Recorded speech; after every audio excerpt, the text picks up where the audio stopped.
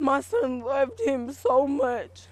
Tequajana Lawrence says neither she, her son, nor anyone else in the family got to say goodbye to her little brother, Trey Ajalon. He was a baby. The young teen dreamed of playing professional basketball. He wanted to just have so much money to where he could take care of everybody. His mom and all his brothers and me and his little sister. That dream cut short when the 14-year-old was gunned down in this house Wednesday. My brother got shot on the stairs in the house. And now they're saying that it's not over a gun, it's not over that, but it was over a pair of shoes. It was over a pair of shoes.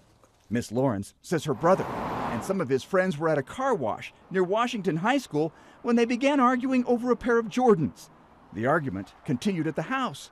She says the suspect, who police arrested this morning, originally said it was someone else who fired the shot. The boy that sat there with him and watched him die and watched him go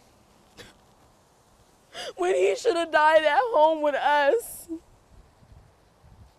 killed him. Lawrence said she talked to the other boy's mom yesterday before learning that he was the suspect. And she told me my son feels so bad. He cries every night and tells me that he sees Trey all over again every time he goes to sleep. But to wake up this morning and know that you were the one who did that to him. Police say the suspect is being held for investigation of manslaughter, assault, menacing, attempting to influence a public official, and juvenile in possession of a handgun. Lance Hernandez, Denver 7.